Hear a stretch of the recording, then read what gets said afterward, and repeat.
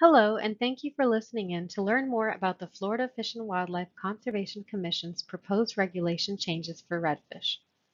This presentation provides background about the new management approach for redfish and provides an overview of our evaluation of the redfish fishery within the proposed Northeast region. As you may have heard, FWC is proposing several redfish regulation changes, and we would like to hear your feedback. This virtual presentation will provide an overview of the new redfish management process and the information used to develop the proposed rules.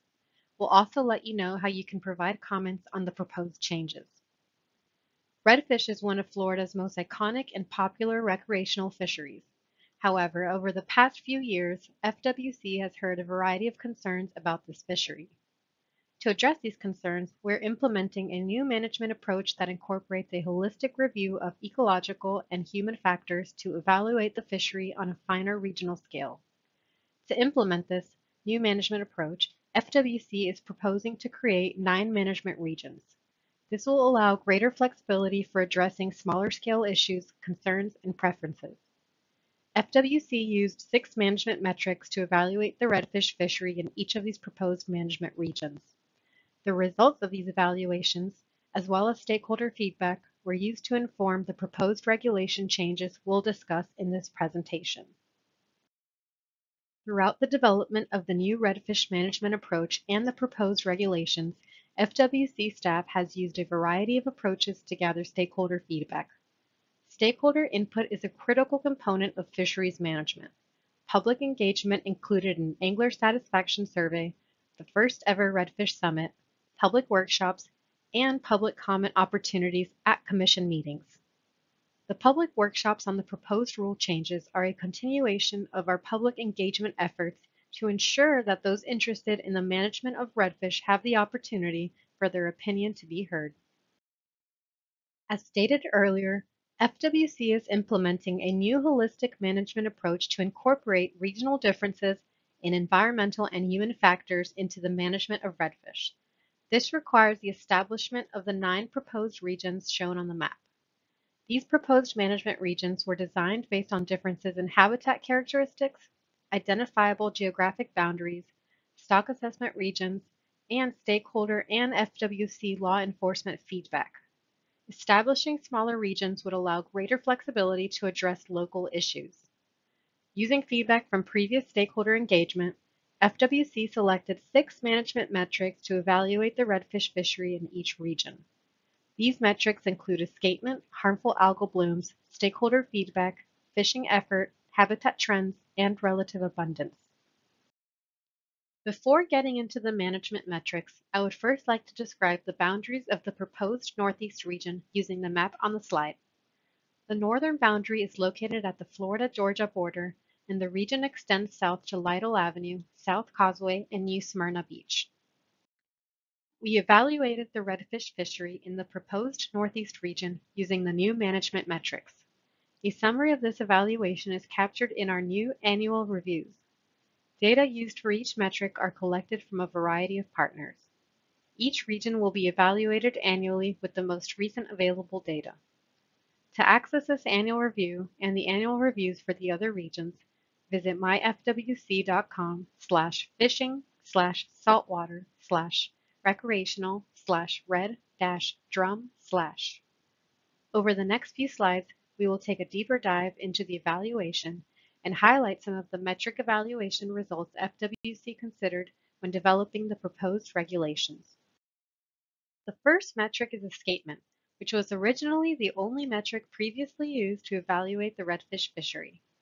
Escapement evaluates the impacts of fishing by estimating the percentage of fish surviving through the slot limit compared to an unfished population. The current escapement target is 40%, which provides a buffer over the 20% sustainability limit that enables the stock to be resilient to unexpected events. Escapement is estimated by the stock assessment, which is updated every 4 to 6 years. The stock assessment calculates escapement for the Northeast Florida Stock Assessment Region, which includes most of the proposed Northeast region, but excludes Volusia County. The long-term escapement trend for that smaller region declined through 2012, when escapement was below the management target. However, since 2012, escapement has increased and remained above the management target even after the increase to a 2-fish bag limit. The next metric is harmful algal bloom frequency and duration, specifically for red tide. Red tide releases neurotoxins that can kill marine life, including redfish. Red tide data are routinely collected statewide by FWC and roughly 60 partners. Red tide is not a common occurrence in the Northeast region. The bloom has only occurred at concentrations that could impact fish species once in the past 20 years, and that red tide event lasted 2 months. An important component of fisheries management is stakeholder feedback, which is the next metric used to assess redfish.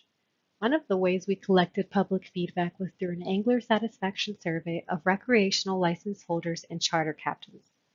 We're going to repeat the survey every 2 to 3 years. Results from the 2021 survey indicated that respondents from the Northeast region had mixed satisfaction with their recent fishing experience. The majority of private recreational anglers were more positive and rated their recent fishing experience as fair, good, or very good.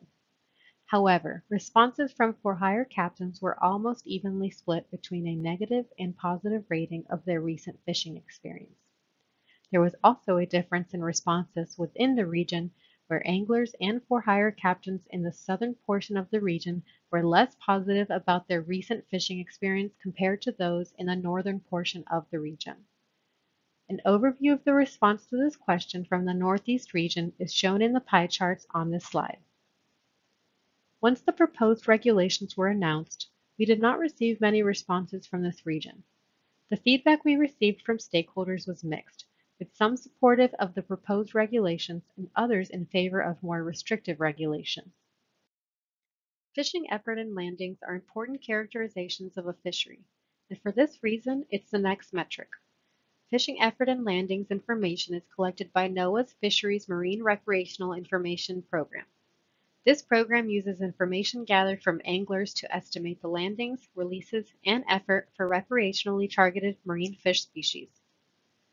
Fishing effort in the Northeast region increased from the early 1990s through 2010, but has remained relatively stable since. Landings increased in response to the 2012 bag limit increase, but have remained stable since. Habitat is critical to all fish species and therefore is another metric being used to evaluate the redfish fishery. Specifically, we examined the extent of seagrass, salt marsh, and mangroves because these habitats are essential for redfish foraging and refuge. We acquired habitat data from over 50 different collaborators throughout Florida and evaluated the change in acreage of each habitat over time for each region. There was not enough long-term data to assess seagrass trends in this region, but the other habitat types were assessed. The map shown here represents recent saltwater marsh extent change in the Northeast region. There has been a recent and long-term decrease in saltwater marsh extent due to urbanization throughout the region. Additionally, there has been an increase in the extent of mangrove swamp in this region due to northern range expansion. The last metric, relative abundance, can inform how a fish population responds to different ecological stressors, such as extreme weather events and changing environmental conditions. FWC's Fishery Independent Monitoring Program, often referred to as FIM, conducts sampling in several estuaries around the state. The data from the sampling are used to develop relative abundance trends for redfish that are less than a year old. These fish are also called young of year and legal-sized redfish. FIM sampling is conducted in the St. Johns, Nassau, and St. Mary's rivers. The top graph represents young of year sampled using river set nets. This graph shows how young of year abundance has remained relatively consistent over time with a recent increase in abundance. The bottom graph, which shows relative abundance of legal-sized redfish, declined slightly following the increase in bag limit, but remained stable thereafter. All the information I just went over was used to inform the proposed regulation changes. But before I get to the proposal, I want to make sure you are aware of the current regulations. There are currently 3 management regions shown in the map on the slide. In the Northwest and South management regions, anglers are limited to a 1-fish bag limit for redfish. In the Northeast management region, the bag limit is 2 fish. Statewide, the only gear that are allowed to be used to harvest redfish are hook and line and cast nets. The slot size limit includes an 18-inch minimum and 27-inch maximum. In addition to the bag limit, there are vessel and transport limits. Regardless of the number of people on a vessel, no more than 8 redfish may be on board. When in transit on land, no person may transport more than 6 fish. Captain and crew are allowed to maintain a personal bag limit when on a for-hire trip. Commercial harvests from Florida state waters and all harvests from federal waters are prohibited. There are also temporary regulations in effect for a portion of Southwest Florida, put in place following a severe, multi-year red tide that make redfish catch and release only through August 31st, 2022. Using the new management approach, we are proposing some regulation changes that will impact the highlighted regulations. Here are the proposed rule changes that would impact the Northeast region. First would be the establishment of the Northeast region. Within this region, FWC proposed to maintain the daily bag limit to 2 fish per person and decrease the vessel limit to 4 fish. The proposed statewide rule changes would prohibit captain and crew from retaining a bag limit when on a for-hire trip and reduce the transport limit to 4 fish per person. These proposed regulations were developed using stakeholder feedback and by evaluating the redfish fishery using the management metrics that we covered during this presentation. We'd like your input on the proposed regulations and any suggestions you have for management.